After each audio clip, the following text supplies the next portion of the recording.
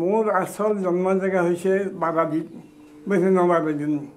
আমি ভাই ককাই 5জন আৰু বইনী 3জন। মই সৰুৰ পৰা আমাৰ অৱস্থা খুব বেয়া। পাছে বৰপেটাত হেৰি কৰি থাকোঁতে আমাৰ প্ৰথম খৰ্গেশ্বৰ মহন্ত বৰপেটা সত্ৰ ডেকা অধিকাৰ হয়। তেতিয়া মোৰ পহিলে মোৰ ডাঙৰ দাদা চিদানন্দ মহন্ত তেওঁ লৈ গ'ল তেওঁ কাম চাম কৰাৰ কাৰণে MV পাছ কৰালে। MV পাছ কৰালে তেওঁ ঘৰ গুচি যায় LP স্কুলৰ শিক্ষক হ'ল। পাছত পিতাক ক'লা যে পিতাৰ নাম সাগৰ চন্দ্ৰ মহন্ত। তাই ক'লা যে সাগৰ মোক এটা তোৰ ল'ৰা দিয়ে। পাছে আমাৰ ঘৰৰ অৱস্থা বেয়া থাকোঁতে তাই আৰু কাক দিম। পাছে মোক ক'লা তই যাব পাৰিবি না? বোলে মোকো পঢ়াব লাগিব। মই পঢ়াম বুলি কৈ মই যাম। যে পিতাই ক'লে তাকো বোলে সি মই প্ৰথম মানৰ পৰা আগে ক খ প্ৰথম মান আছিলে প্ৰথম মানৰ পৰা মই দ্বিতীয়লৈ গৈছোঁ। দ্বিতীয় যাওঁতে মই পঢ়া হেৰি নহ'ম। পাছে তাই ক'লে যে তাকো মই পঢ়াম। পঢ়াই লৈ আহিলে তেওঁ ডেকা অধিকাৰ হ'ল। তেওঁ চবখিনি কাম কৰোঁ। মই তোৰ 1 বছৰ হ'ল মোক তোৰ স্কুলত নাম দিলে মই এটা যাওঁ। পাছে তেতিয়া ব্ৰিটিছ আমলৰ দিনত সৰ্বানন্দ মামনি বাবু বুলি তেওঁ সৰ্বানন্দ দাস তেওঁ দিয়াই আছিলে। তেওঁ খুব আৰু জান আছে। তেওঁ ক'লা যে মই গুচি যাম বুলি ঘৰৰ কলতে তেওঁ ক'লা যে তোমাক কোন স্কুলে মাষ্টৰে হেৰি কৰিব? মই হেডকেটাৰ। এনেকৈ থাকোঁতে মই কিছুদিন থাকিলোঁ। থাকোঁতে এটা খৰ্গেশ্বৰ মহন্ত ঢুকাল। তেতিয়া মই সত্ৰ চবখিনি কাম মোক পঢ়ং চৰং নৃত্য চবখিনি কৰিব লাগে। মহন্ত বাপৰ তেতিয়া বয়স 10 বছৰ। মহন্ত বাপক আনি বাহাত ৰাখিলে। মহন্ত বাপে তেতিয়া মনতে এটা ভাবিছিল যে মোৰ ককাই যেতিয়া ইয়াতে থাকি MV পাছ কৰি শিক্ষক হৈছে, গতিকে ময়ো ইয়াতে তেখেতৰ আল পৈচান ধৰি ময়ো ইয়াতে একদিন হয়তো শিক্ষকৰ কথা চাকৰিৰ কাৰণে মই চেষ্টা কৰিম, এইটো তেওঁৰ মনোভাৱ আছিল। কিন্তু ভগৱানে তেখেতক সেইফালে নিনিলে। ভগৱানে তেখেতক এটা ভাল উপায় দিলে। এখেত খুব ভাল জ্ঞানী পুৰুষ হ'ব ভৱিষ্যততে। এখেত শাস্ত্ৰ জ্ঞানী হ'ব আৰু এটা খুব ভাল এটা তেখেতৰ গাত কিছুমান গুণ আছে। এই ভাবি লাগি তেখেত হৰেকৃষ্ণ মহন্ত বাপ সেইটো চাকৰিৰ ফালে নগ'ল। বৰপেটা সত্ৰত প্ৰথমে নাম কীৰ্তনে দি কাম কৰা এটা দলতে তেতিয়া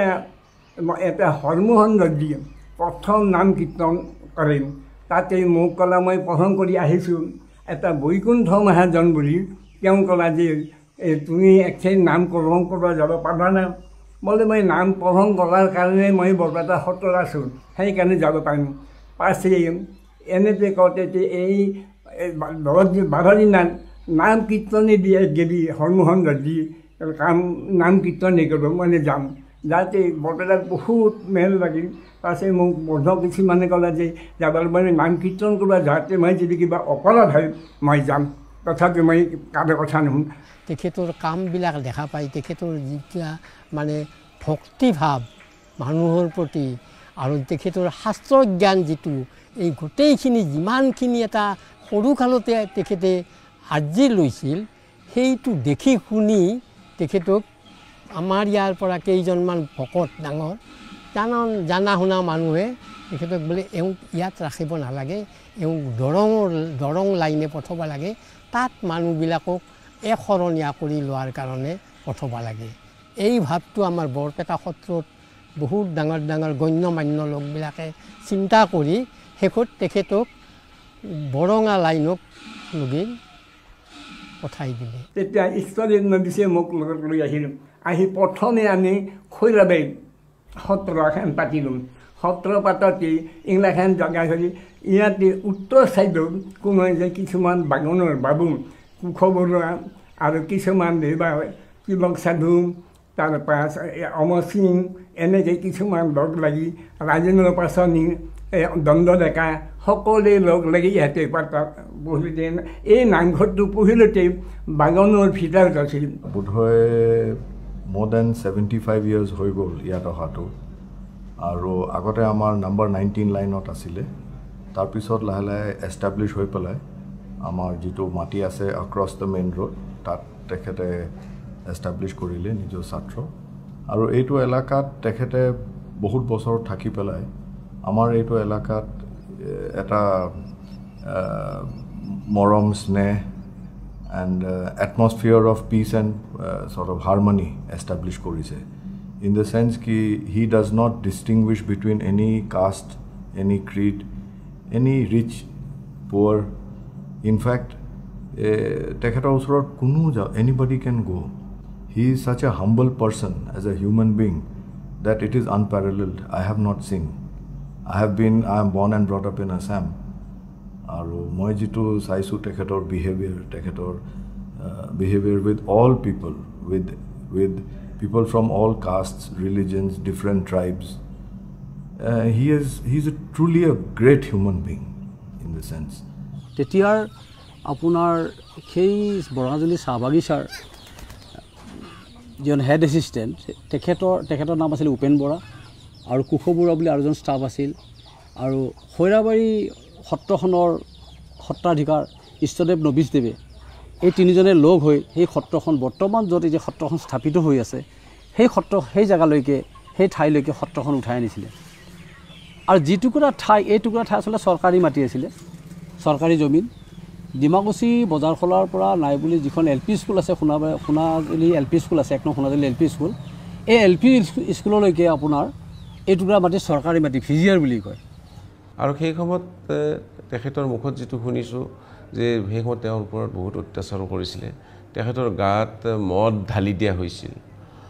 আৰু সেই সময়ত শংকৰ মানে যে শিৱ ইয়াত এইজন শিৱহে হ'ব পাৰে আৰু বেলেগ শংকৰ নাই এই ধৰণৰ ঘাত প্ৰতিঘাত তেখেতে বহুত সন্মুখীন হৈছিল আৰু সেই টংলাৰ পৰা বৰঙাজুলিলৈকে যথেষ্ট দূৰ সেই 30 কিলোমিটাৰতকৈ অধিক হ'ব গতিকে সেই ইমানখিনি যাত্ৰা তেখেতে তালৈকে গৈছিল তাত সত্ৰ স্থাপন কৰিছিল কিন্তু তেখেতক আটাইতকৈ বেছিকৈ ইনস্পায়াৰ কৰিলে আটাইতকৈ উৎসাহিত কৰিলে বিষ্ণুপ্ৰসাদ ৰাভাৰ দেৱৰ কথাই তেতিয়া বিষ্ণুপ্ৰসাদ ৰাভা অসমৰ এগৰাকী সংগ্ৰামী পুৰুষ আৰু বহু সময়ত বিষ্ণু ৰাভাই জংগলে পলাই ফুৰিছে কলাইগাঁও অঞ্চলতে বহুদিন আছিলে পানেৰী ডিমাকুচি এই ঘোৰ জংগল আৰু ভূটানৰ লগত জড়িত মানে লগত লাগি আছে এতিয়াও লাগি আছে গতিকে সেই সময়ত বিশ্বৰাভাক পুলিচেও বিচাৰি ফুৰিছিল গতিকে আটাইতকৈ পলাই আশ্ৰয় ল'বলগীয়া ঠাই আছিলে ডিমাকুচি অঞ্চল পানেৰী অঞ্চল বৰঙাজুলি সেই জংগলবিলাকতে আছিল আৰু তেওঁ সেইবিলাকত সাংস্কৃতিক সভা সমিতিবিলাকো কৰিও ফুৰিছিল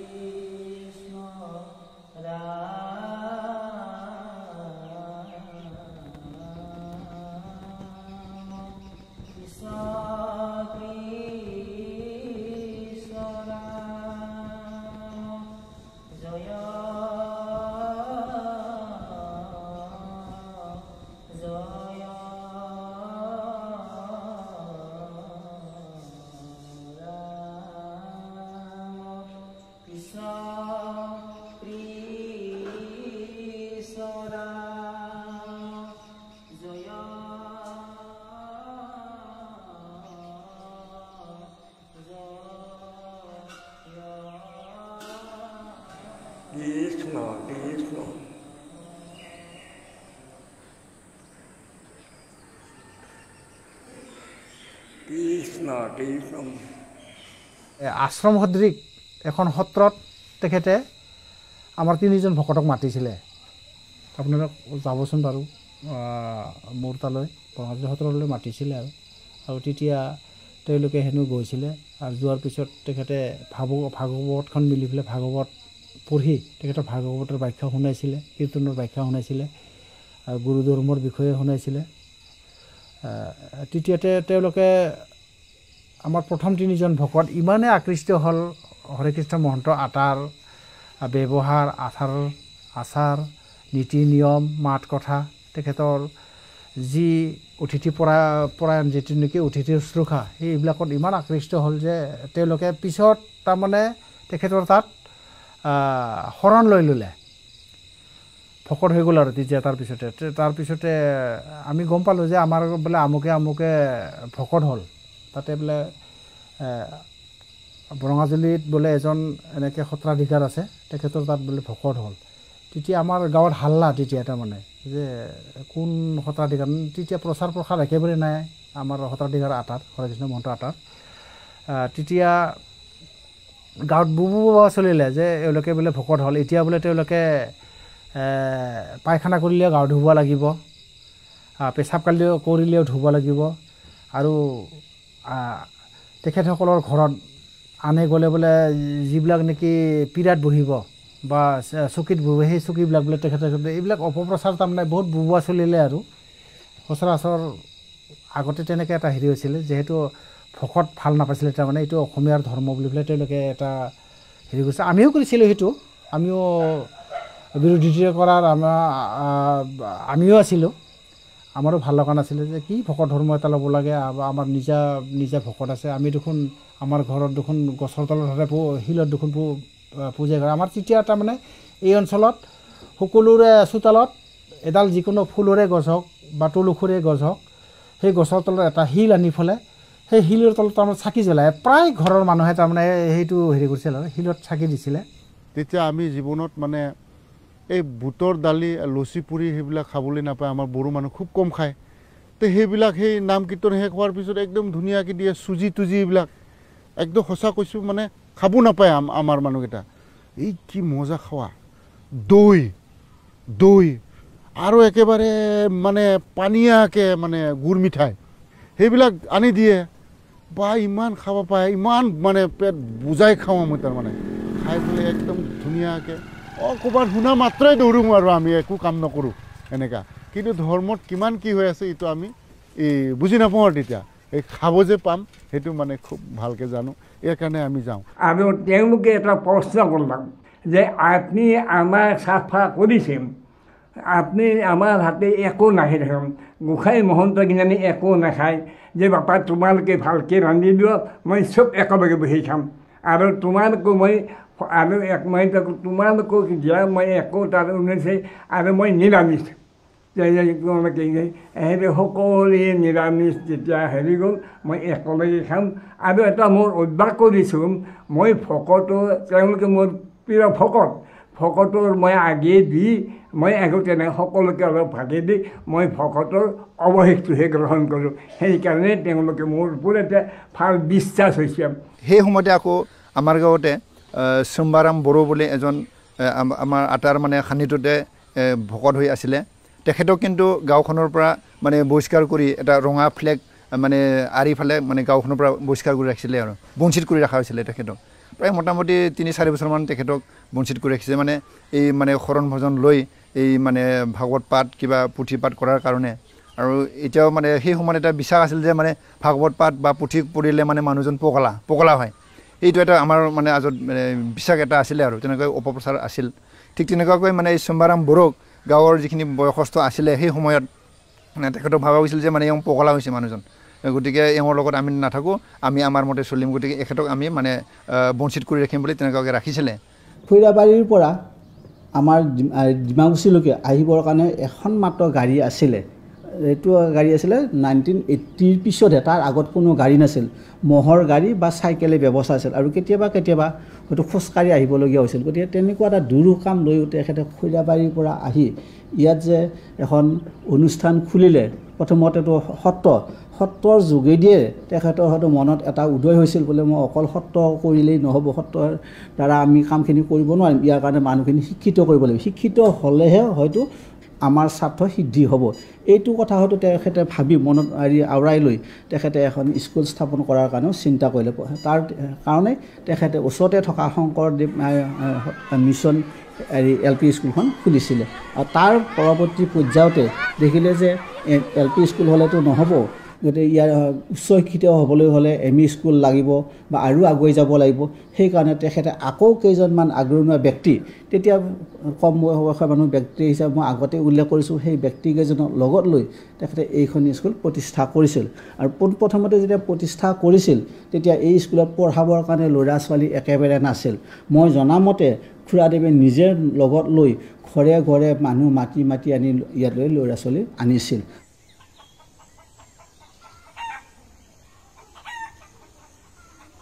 আমি মানিব লাগিব এটা কথা আজি মই সেইখন স্কুলৰ পৰা ওলাই আহিছিলোঁ যিখন স্কুল সত্ৰৰ বুকত স্থাপন হৈছিলে আৰু ইয়াৰ প্ৰথম ক্ৰেডিটটো আমি এই বাপজনক দিব লাগিব আৰু তেখেতৰ যিটো আশা যে মিছন হিচাপে গঢ়ি তোলা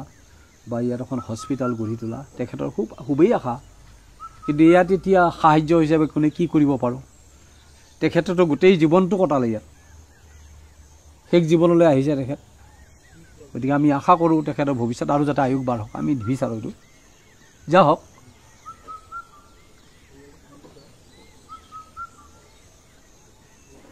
তেখেতৰ কাৰণে কিন্তু আমি শিক্ষিত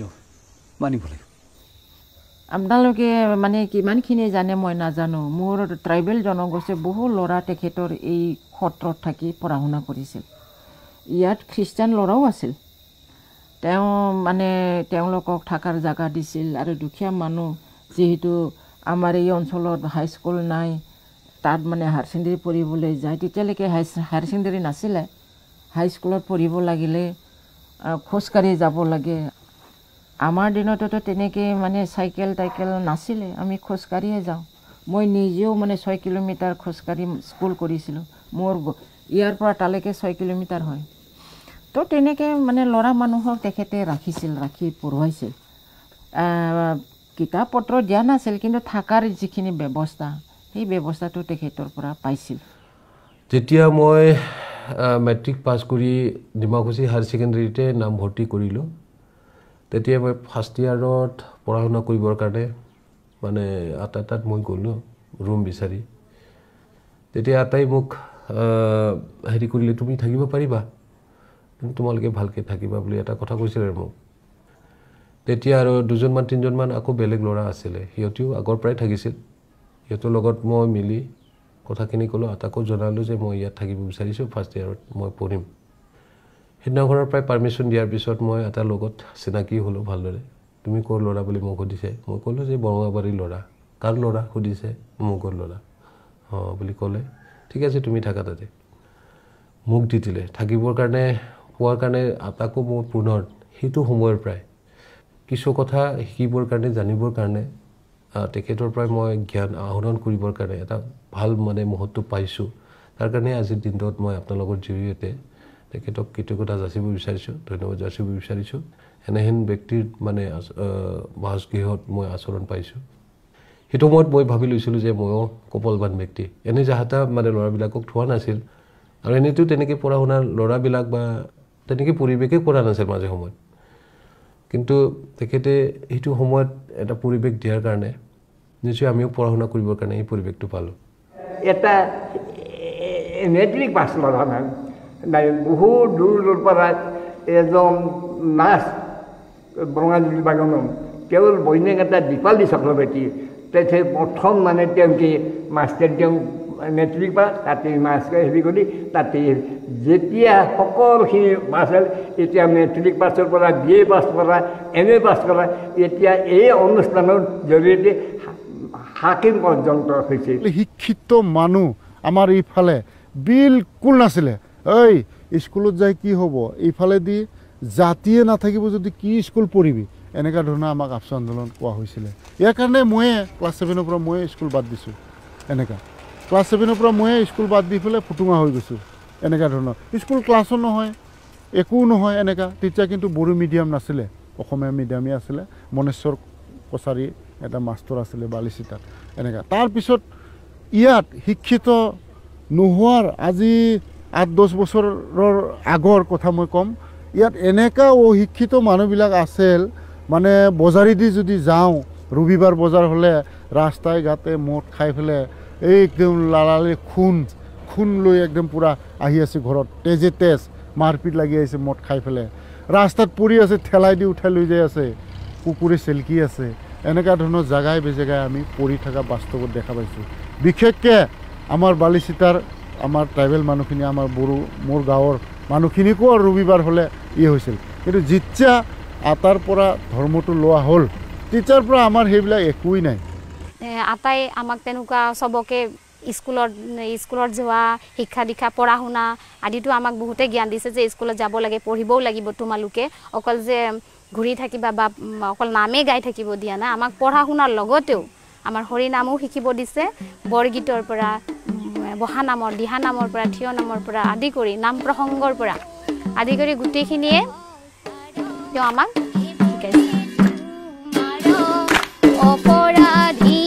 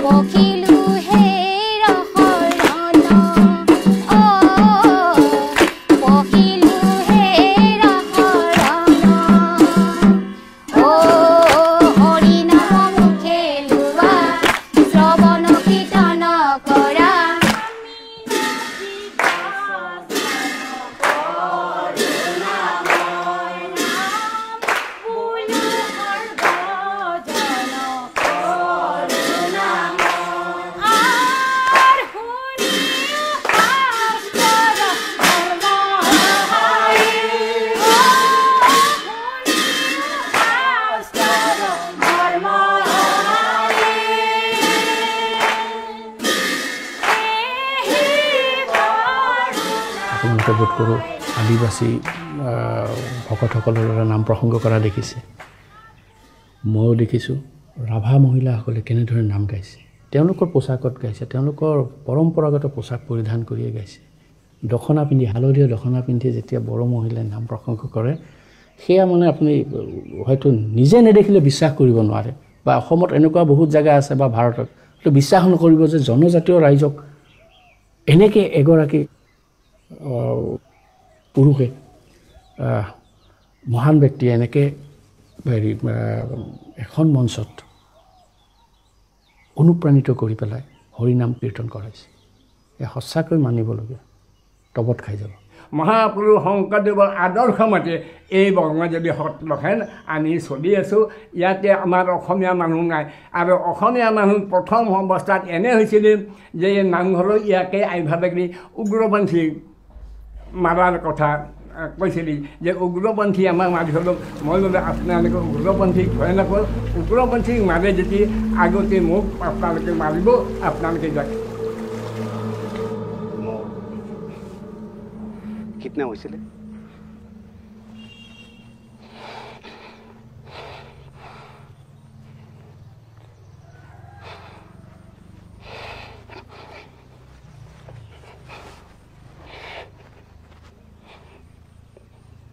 তাত মই বহুত কষ্ট পাইছোঁ তেতিয়া বাচন দিবা মোক যেতিয়া তাত জনাইছিলে কেইটাম হৈ অহাৰ পিছত বাচন দিব কৈছিল যে বন্ধু আৰু কেনে কৰিয়া আপোনাৰ নামত মই সত্ৰত এখন শৰাই আগবঢ়াইছোঁ তাত আপুনি মই যেনে তেনে যাব লাগিব তেওঁ ৰিকুৱেষ্ট কৰিছিলে মই সেইমতে আহিছিলোঁ আৰু তেওঁ কৈছিল বা তেতিয়া বাচন দেৱক কৈছিল আটাই যে আৰকে যিকোনো উপায়ে তেওঁ সশৰীৰে ইয়ালৈ ঘূৰি আহিব আৰু সেই হয়তো সেই আশীৰ্বাদতে মই সশৰীৰে ইয়ালৈ আহিব পাৰিছিলোঁ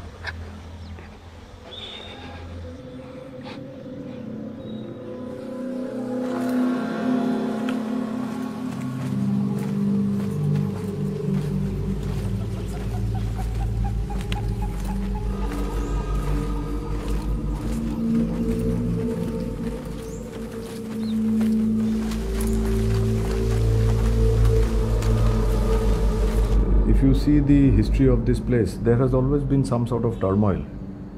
But despite all that, we have managed to maintain a lot of peace and harmony in this area. And I can frankly say that Atta is a part of that peace and harmony, to bring about peace and harmony. There are certain times when he himself, in the old days, not now, but in the old days, he was the one who used to explain things to the people who were finding it not easy to come out in the open. So I would say that yes, times have been hard, but his presence has really helped us in bringing in peace and harmony in this area. Jitu newspaper bilakot agote kuno ebur kotha ulwa nai, amiu besi kotha pata nai. Obviously we don't want to expose somebody, but definitely his presence has helped in bringing peace and harmony. That is the main thing. Boro jatik mane eta poriborton anibo karone ami bahut mane gawe gawe jai mane kisuman mobilize jeno korilu ba amar uddesho jitu BLT uddesho etu mane তেওঁলোকক বুজাইছিলো আৰু সেই সময়ত মানে আমাৰ যেটো anime কিছুমান আমাৰ যেটো মানে আমাৰ বিপৰীতে কিছুমান বহুত কিবা আছে তেওঁলোকৰ লগত বহুত সংঘৰ্ষ বা বহুত কিবা কিবি হৈ আহিছে তেনেকৈ মানে গভৰ্ণমেণ্ট আমি ইন্টি হৈ গ'লতো যেনেবা এটা আম ষ্ট্ৰাগল সংগঠন হিচাপত বেন অৰ্গানাইজেশ্যন হিচাপত তাৰমানে আমি তাৰমানে গাঁৱত বা জংঘলত তেনেকুৱা বহুত লুকাই ফালে চলিব লগা হৈছে আৰু বহুত মানে তেনেকুৱা বহুত বিপদে আপদে চলিব লগা হ'ল ঠিক তেনেকুৱাই মানে এদিন মোৰ লাইভত তেনেকুৱা বহুত ঘটনা হৈছে আৰু এদিন মই কোকৰাঝাৰৰ পৰা আহি তেনেকুৱা নলবাৰী বৰপেটা আপোনাৰ কামৰূপ দৰং আৰু সাউথ কামৰূপ সাউথ গোৱালপাৰা সেই এলেকাত মই এই তেনেকুৱা ডিষ্ট্ৰিক্টত মই আছিলোঁ তেনেকৈ মই 5 বছৰমান পিছত মই ঘৰত আহিল আহোঁতে এদিন মানে বহুত ডাঙৰ এটা ঘটনা ঘটিছে এই আৰ্মি ইণ্ডিয়ান আৰ্মিৰ লগত মানে মুখামুখি হৈ তেতিয়া মানে মোক বহুত মানে ফায়াৰিং কৰিলে তেওঁলোকে মোক মানে সাৰেণ্ডাৰ হ'ব দিছিল কিন্তু সাৰেণ্ডাৰ তেতিয়া মোৰ তেনেকুৱা মই আৰু এটা সংগঠনত থাকি ফেলে আৰু কেনেকুৱা সাৰেণ্ডাৰ হ'ম মই সাৰেণ্ডাৰটো মই ভাবাই নাভাবিলোঁ মোৰ লগতো আৰ্মছ আছিল তেতিয়া মই মানে তেওঁলোকৰ যিমান মানে কিবা ক'লেও হাত উঠাব দিলেও যেনিবা সাৰেণ্ডাৰ হ'ব দিছিলে সাৰেণ্ডাৰ হৈ যাওঁ হাত উঠা আৰ্মছ ফেক দৈছা এনেকুৱা কৈছিল কিন্তু মই মানা নাই তেতিয়া মই আটাক মানে ছেকেণ্ডতে মোক আটাত মনত পৰিল মই হৰি কৃষ্ণ মহন্ত আটাক হে প্ৰভু আজি মই যদি নমৰে আৰু জীৱনত নমৰিম তেতিয়া মই ভগৱানৰ নাম লৈ আৰু আটাক মানে কিবা কৰি মনত পৰি মই যেতিয়া মানে মই কিবা কৰিলোঁ মানে পলাবলৈ মানে চেষ্টা কৰি তাৰমানে জাম কৰি ফেলে মই পলাই ফেলে সাৰি গৈছোঁ মই তেতিয়া বহুত মানে ফায়াৰিং কৰিলে আৰ্মিয়ে 3জন আগত বহুতটা আৰ্মি আছিলে পিছত আমাৰ গাঁৱত বহুত কেইজন মানুহ মানে তেনেকৈ মানে পানিশমেণ্ট দিছে উগ্ৰপন্থী আছিল টেৰৰিষ্ট আছিল ক'ত পলাল এইটো মানে দেখাই দিয়ক হাতত অস্ত্ৰ আছিল অস্ত্ৰ ক'ত থলে এনেকুৱা আৰু তেতিয়া মই একেবাৰে দৌৰি একেবাৰে এটা আমাৰ গাঁওখন পাৰ হৈ নেক্সট মানে গাঁও ৰাস্তা পালোঁ পথাৰ মুকলি পথাৰ ইফালে দৌৰিব যাওঁতে মই এজন আদিবাসী ল'ৰা এজনে মই যেতিয়া আৱাজ দিছিল মোক চাইকেল আন এতিয়া এই এজন ল'ৰা আদিবাসী ল'ৰা এজনে মোক মানে যাই ফালে মোক সহায় কৰিলে এইটো নিশ্চয় আটাৰ মানে এটা কিবা আছে বুলি মই ভাবিছোঁ আৰু মানুহৰ জীৱন চক্ৰটো কোনফালে ধাৱমান হয় ক'ব নোৱাৰি আমিও ঠিক সংযুক্ত মুক্তি বাহিনীৰ নীতি আদৰ্শৰ প্ৰতি আকৃষ্ট হৈ কলেজ লেভেলতে আমি মানে সংযুক্ত মুক্তি বাহিনী অসমত ভৰ্তি হ'লোঁ তাৰপিছত লুকাই চুৰিকৈ হ'লেও আমি কেতিয়াবা সুবিধা পালে মহন্ত খুৰাৰ ওচৰলৈ আহিছিলোঁ অহাৰ পিছত মহন্ত খুৰাই এটাই কৈছিল যে বাবা ইমান কঠিন কাম এটা তোমালোকে কিয় ভাবিছা গতিকে তোমালোকে বেলেগ দৃষ্টিভংগীৰে চোৱাচোন বেলেগ অন্য পন্থাৰেও তোমালোকে প্ৰতিবাদ সাব্যস্ত কৰিব পাৰা গতিকে পাৰা যদি তোমালোকে এইবিলাক হিংসাৰ পথটো পৰিহাৰ কৰি তোমালোকে এটা গণতান্ত্ৰিকভাৱে কিবা এটা চিন্তা কৰা যাতে জাতিটোৰ উপকাৰ কৰিব পাৰে গতিকে সেইবিলাক কথাই আমাক নিশ্চয় অনুপ্ৰাণিত কৰিছে আৰু ধৰক আমি 2000 চনত আমি সংগঠন বাদ দিলোঁ 2000ৰ পিছৰ পৰা এতিয়া আমি সম্পূৰ্ণ সামাজিক সমাজখনৰ লগতে জড়িত আৰু তেতিয়াৰ পৰাই মহন্ত খুৰাক বেছি ওচৰৰ পৰা পাই আছোঁ এতিয়া সপ্তাহত ক'ব গ'লে এদিনমানকৈ পাওঁৱেই তেখেতৰ লগত আমি যেতিয়াই খুচি তেতিয়াই যাব পাৰোঁ ঠিক এনেধৰণৰ গতিকে তেখেতৰ যিটো সমাজ গঢ়াৰ যিটো প্ৰক্ৰিয়া যিটো তেখেতৰ মনত ভাৱ আছে যে গণতান্ত্ৰিকভাৱে মানুহে কৰিব নোৱাৰা কাম একো নাই মানৱীয়তাই যে শ্ৰেষ্ঠত্ব গুণ সেই বস্তুটো আচলতে আমি তেখেতৰ পৰা বহুতখিনি পাইছোঁ পাছে উগ্ৰ বেছি ল'ৰা কিছুমানে আহি মোক সুধিম যে এই খুৰা বেলিব বৰ উগ্ৰম যে খুৰা আপুনি কিবা ভয় মানে তুহুন থাকাতে মোৰ কি ভয় মূলটো এদিন মৰবাই লাগিব তুহুন মাৰিলে জমে মাৰিলে তেতিয়া এই খুৰা আপুনি সেইগিলাখান নক'ব মই তেনেকৈ মানে সংগঠনত থকা মুহূৰ্তত মই মানে লগ পাইছিলোঁ আৰু এনেকৈ সেইদিনাখন কিন্তু আমি মানে কোনো কাৰণত মানে এটা কোৱা নাছিলোঁ যে আমি আচলতে সংগঠনৰ মানুহ আছিলোঁ ৰজাগড়ত ঘৰ আমি ৰজাগড়লৈ যাব আহিছোঁ পানী খাই যাম বুলি তাত কিছু সময় জিৰণি লোৱাৰ পিছত প্ৰশাসনৰ মানুহখিনি যেতিয়া আঁতৰি গৈছিল তেতিয়া আমি তাৰ পৰা মানে হেৰি হৈ আহিছিলোঁ এইটো চাইডলৈ গুচি আহিছিলোঁ এতিয়া কথা হ'ল আটাৰ যিটো দৃষ্টিভংগী সমাজখনক গঠন কৰাৰ ক্ষেত্ৰত বিভিন্ন জাতি জনগোষ্ঠীৰ মানে একত্ৰিত কৰি যিটো নেকি বৈষ্ণৱ ধৰ্ম শংকৰদেৱৰ ওপৰত যিটো নেকি তেখেতৰ মানে শংকৰদেৱৰ যি নৱ বৈষ্ণৱ ধৰ্মটোৰ জৰিয়তে বিভিন্ন জাতি জনগোষ্ঠীৰ মাজত যিটো নেকি ঐক্যতা বা একতা এই নিদৰ্শনটো কিন্তু আমাৰ এই অঞ্চলত বিৰল There is no sort of major outbreak of insurgency. Etato because the army is also here. But all the same, there is no sort of, I cannot say that there is any major insurgency issue now. But bhitore jitu hiyotor mane eta demand ba kiba ase, that is nobody can say. Aru ghotna jetia hoi jay, one cannot say when it will happen. যেনেকৈ 2014 চনত আমাৰ এজন assistant মেনেজাৰক উঠাই লৈ গৈছিলে kidnap হৈ গৈছিল so in this area one cannot take everything lying down anything can happen at any time so that is the reason why we have to be very careful এটা বিপ্লৱ হলে দায়ী দুখী নিৰ্দোষী সবেই একে মানে ভোগ কৰিবলগীয়া হয় কিছুমান ল'ৰাবিলাক ঘৰত থাকিব নোৱাৰে এই সত্ৰত সোমাই থকা আৰু তেখেতে মানে সেই ল'ৰাখিনিক সেই ল'ৰা বিশেষভাৱে দুই এজন ল'ৰাক তেখেতে আশ্ৰয় দি পেলাই নিৰাপত্তা দিয়াটো মই জানো তো সেই হিচাপে তেখেত এজন মানে সকলো মানুহে সেইটো কৰিব নোৱাৰে মই তেতিয়াও কৈছোঁ যে তেখেতৰ ঈশ্বৰৰে ভগৱানৰে কিবা এটা হেৰি আছে তেখেত শক্তি দিছে যে সকলো মানুহক সমান দৃষ্টি মানে বিপদৰ পৰা মানুহক ৰক্ষা কৰক আশ্ৰয় দি এই কথাটো এই কামটো তেখেতে কৰিব পাৰিছিল ঈশ্বৰৰ এটা শক্তি তেখেতে পাইছে আটাই বহুত মানুহ মানে মেণ্টেলিটি মানে কিছুমান কিবা মানে ৰাখি থৈছে কিবা নহ'লে এটা নহ'লেতো বহুত ইয়াত অশান্তি আৰু বেছি বাঢ়িল হয় আমাৰ এতিয়া ট্ৰাইবেল মানুহ বড়ো মানুহ ৰাভা মানুহ ইয়াত আদিবাসী পৰ্যন্ত শৰণ লৈছে ইয়াত আটাৰ যিটো মানে কি বুলি কয় এইটো আদৰ্শ আটাৰ যিটো আদৰ্শ বহুত মহান আটাৰ নিচিনা আৰু যদি অসমত 2-3জনমান থাকিলা হয় এই অসমত কোনো অশান্তি নহ'লা হয় আটাই অকলেই এৰিয়াত পূৰা কণ্ট্ৰলত ৰাখিছে আৰু পলিথিন অলপ কাগজ অলপ পৰি থাকিল তাক গুচাই দিলোঁ তাকে আমি স্বচ্ছতা বুলি নাভাবোঁ আচলতে এতিয়া আপুনি তাৰে ভিতৰত যদি সোমাই যায় তাতে আপুনি ফল মূলৰ গছ বিভিন্ন ধৰণৰ ফল মূলৰ গছ পাব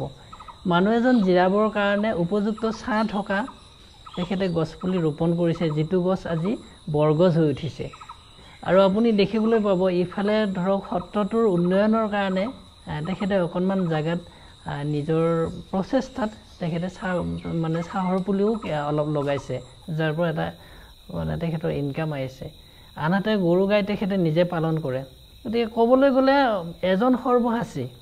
তেখেত সকলো দিশতে পাৰ্গত সকলো দিশতে সচেতন এজন জ্যেষ্ঠ পুৰুষ পৰিৱৰ্তিত যি সময় আছে সেই সময়ৰ লগত তেখেতে মানে ধৰ্মৰ লগতে সমাজখনৰ অৰ্থনৈতিক ক্ষেত্ৰতো তেখেতৰ তাৰমানে বলিষ্ঠ তাৰমানে যে ভূমিকা এটা আছে এইবিলাকে নিদৰ্শন হয় সদায়তো বেয়া দিন নাথাকে অন্ধকাৰটো সদায় হৈ নাথাকে ৰাতিপুৱা গৈ গতিকে সেই অন্ধকাৰ আঁতৰি ৰাতিপুৱা শাসন কাৰ্যত শাসন প্ৰণালীত কিছু পৰিৱৰ্তন আহিলে BTAD গঠন হ'ল BTC হেৰি হ'ল চুক্তি হ'ল কোকৰাঝাৰত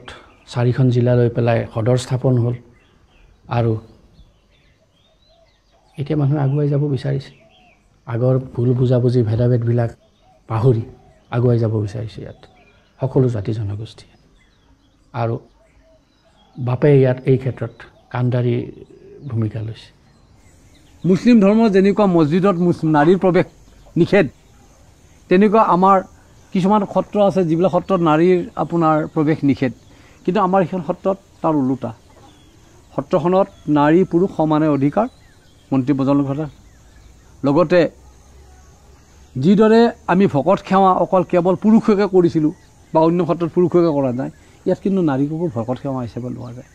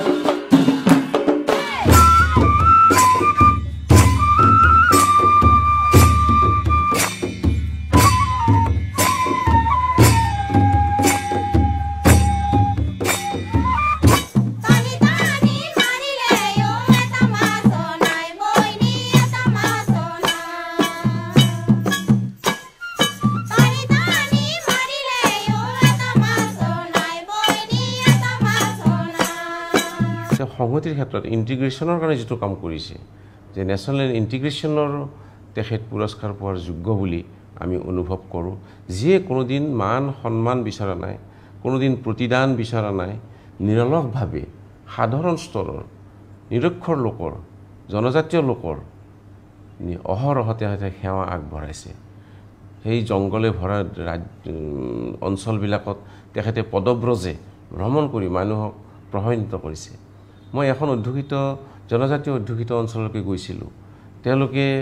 মোক তাত জনাইছিল যে ছাৰ আমি এই গাঁওখনে মাদক দ্ৰব্য আমি বৰ্জন কৰিছোঁ তেওঁলোকে মোক জনাইছিল যে বৃহস্পতিবাৰে ইয়াত ভাগৱত পাঠ হয় আৰু আমি সেইদিনাখন কোনেও গাঁওখনত মাছ মাংস নাখাওঁ মই কিয় এইটো আটাৰ প্ৰতি শ্ৰদ্ধা আটাৰ ব্যক্তিত্বই আটাই তাত নাম প্ৰচাৰ কৰিছে সত্ৰ স্থাপন কৰিছে তেওঁলোকে প্ৰত্যেক বৃহস্পতিবাৰে গোটেই গাঁওখনত তেওঁলোকে মাছ মাংস সেইদিনাখন নাখায়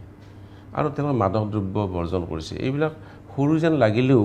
আমি যদি ভালকৈ অনুধাৱন কৰোঁ অনুসন্ধান কৰোঁ যে এজন মানুহে কি ধৰণে সমাজ বিৱৰ্তন বা পৰিৱৰ্তনত সহায়ক হ'ব পাৰে হৰে কৃষ্ণ মহন্তৰ এই সৰু কথাবিলাকে কিন্তু আমাক বাদ দেখুৱাব পাৰে এই আগত কিছুমান বড়ো মানুহে বস্তু বেচিব আনে বজাৰত তাতে আমাৰ কিছুমান মানুহে কিনতে 5 কেজি বস্তু 2 কেজি কৰিব আহিলে যেতিয়া তাহোঁ লেখা পঢ়া শিকিলা জানা হ'ল তই কি কয় আমি জুখি আনিছোঁ 5 কেজি বস্তু তই 2 কেজি কেনেকৈ হ'ব লাগিল তেতিয়াসকলে আৰু মই তাহাক চাওক তোমালোকো এক শ্ৰেণীৰ মানুহে কেনেকৈ শোষণ কৰি আছে তোমালোকো এক শ্ৰেণীৰ মানুহে শোষণ কৰাৰ কাৰণে আজি তোমালোকৰ আজি ভগৱানৰ কৃপাত যেতিয়া মদ পানী সকলোখিনি এৰিলে তাহাৰ গাঁও কিমান একেবাৰে উন্নতি হৈছে ভূটান পাহাৰৰ ওচৰৰ নিকটতম এখন সত্ৰৰ এটা নামঘৰৰ মই বৰ্তমান ৰখি হৈ আছোঁ তেওঁ সত্ৰাধিকাৰ বুলি চিনাকি দিয়া নাই মই ৰখি হৈ আছোঁ আৰু মই জংঘলী মানুহ আৰু কিন্তু মই আপোনাৰ লোকৰ মাজৰে মানুহ মই এজন অসমীয়া মানুহ আৰু মোৰ জন্ম বৰপেটা তেনেকৈ কৈ তেখেতে অনুৰোধ কৰিলে যে মোৰ আপোনালোকে যাতে খবৰ লয় আৰু মই দুব্য এৰিয়াত আছোঁ, দুব্য এলেকাত বাস কৰি আছোঁ, আপোনালোকৰ ভিতৰৰে এজন মই ব্যক্তি। গতিকে মোৰ আপোনালোকে খবৰ লৈ মোৰ সত্ৰখনত আপোনালোকে যে পদাপৰ্ণ দিয়া, চৰণৰ ধূলি দিয়ে, তাৰ কাৰণে মই আপোনালোকক সেৱা জনালোঁ। আৰু সেই সেৱা জনাই তেওঁ হুকাই কান্দি তেওঁ বহি ৰ'ল। এই আছিল তেখেতৰ বহুমূলীয়া বক্তব্য, এয়া আছিল তেখেতৰ জীৱন গাথাৰ সমস্যা।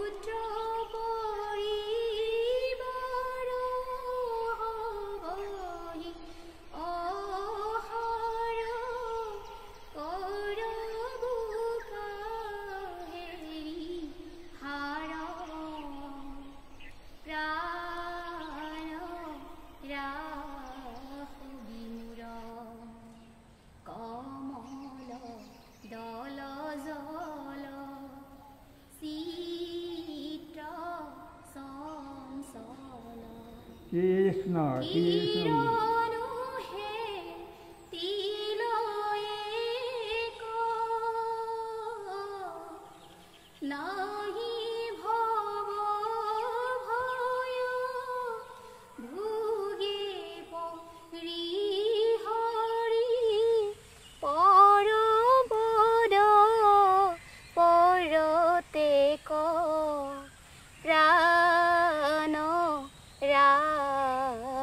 বিমূৰ